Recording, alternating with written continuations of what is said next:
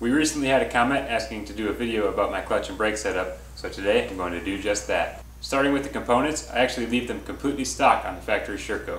The clutch provides great control for finding traction and plenty of pop for big splatters. I use 700 cc's of Maxima MTL 75 weight oil. The stock brakes work well enough for me and last quite a while, but if I do go through a set of pads or bend a rotor, I replace them with Galfer components. Since I have pretty big hands, I run the clutch lever pretty far out, almost as far out as it goes, and I also run the engagement pretty far out there, right around here, just so I don't have to move it very far to get all the clutch action I need. If I need it real quick, it's right there.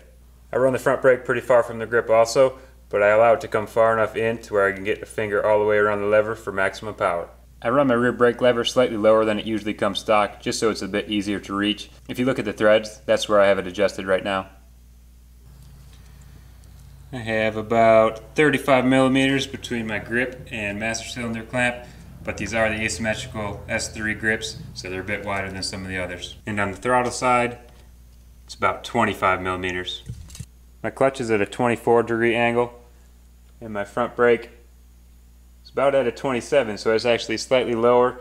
I didn't actually even realize that, and that's not something to do on purpose, but it's just close enough to not make a difference, I guess. I've never actually measured any of this stuff, so it's pretty interesting to find out. Maybe you guys want to compare it to your setup. All of these measurements are taking place right after a practice session, so things could have moved here and there. I'm not super picky on placement, so these aren't spot-on measurements for all my bikes, but they should be pretty close to what I always run. That's all there is to it. The clutch and brake are extremely important in trials, and I'm really happy to be able to run the stock components. It just saves me the headache of trying to find aftermarket parts to make them better. It is a bit of personal preference to the lever angles and setup and stuff like that, so my setup may not work for you, but it might be worth a try.